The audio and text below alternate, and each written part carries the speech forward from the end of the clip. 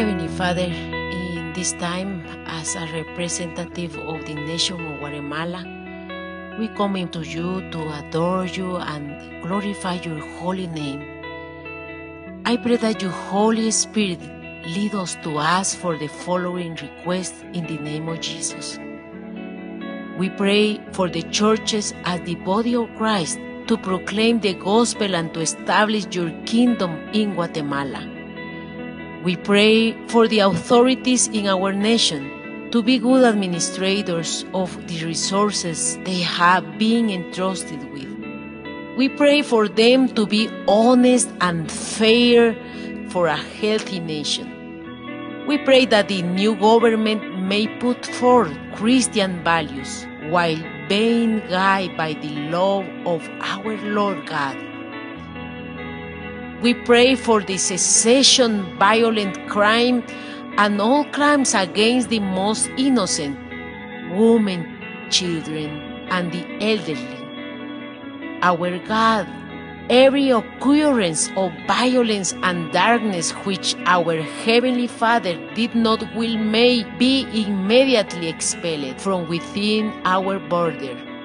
We pray that your Holy Spirit may bring every person into your redeeming light.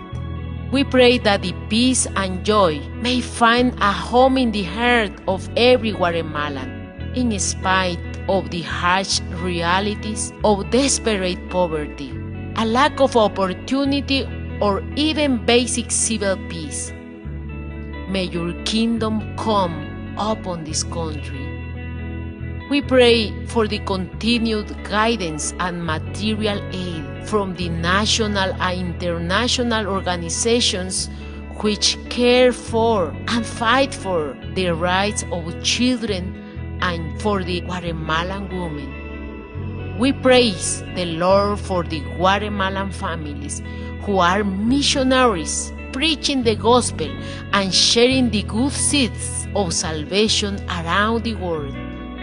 We pray for them to receive comfort and guidance from your Holy Spirit, and you will meet all of their needs through Jesus Christ.